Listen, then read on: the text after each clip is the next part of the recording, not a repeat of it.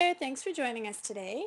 Today's video for our MDS challenge, week number, I think we're up to 7 now, is altering punches. So if you've not joined us before, we share a tip each week and a little video to go with it, and then we encourage lots of sharing on our MDS challenge Facebook page as well. So check out my blog at stampwithheather.ca or Kimberly's at stampinbythesea.com, and you can see all the past weeks as well. So here we're going to show you, or I'm going to show you how I altered this punch for this page. So to create this Christmas tree, it's just done with a series of punches. And what I did, if you come over to our punch, I'll just start with a blank template here. And what I'm going to do is I'm going to actually end up making my own punch.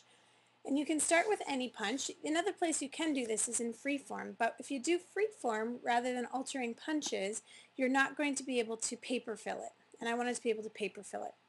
So I'm going to come up here to punches, go to add punch, and then I'm just going to take, it doesn't even matter which one, but I think I searched for a pennant.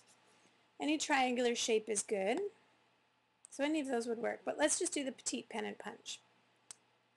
Oh, so I'm going to apply the original, and then now I'm going to show you how to edit it.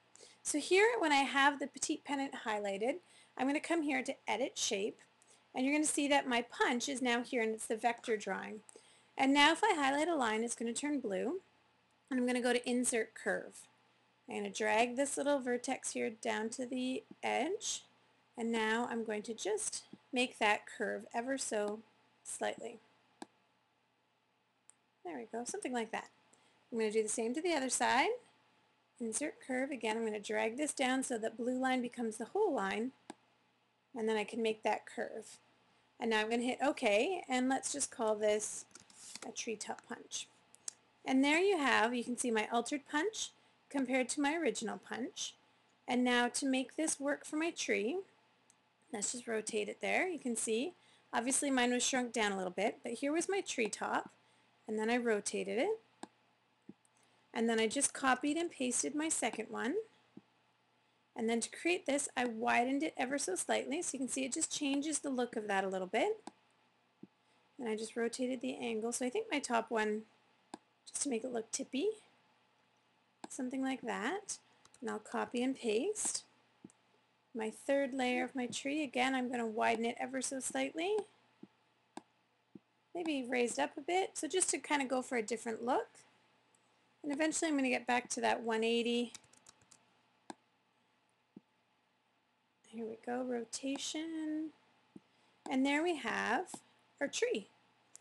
And then what I did is you can click and highlight, and you can color fill all of those up, and I used the gumball green. And then to make my tree layers on top, I just created, so I copied and pasted, each punch size, copy, paste, made it a little smaller and filled it with designer paper to end up with that Christmas tree look. So I hope you liked today's project, and I look forward to seeing what you have to share on our MDS Challenge blog. Have a great day!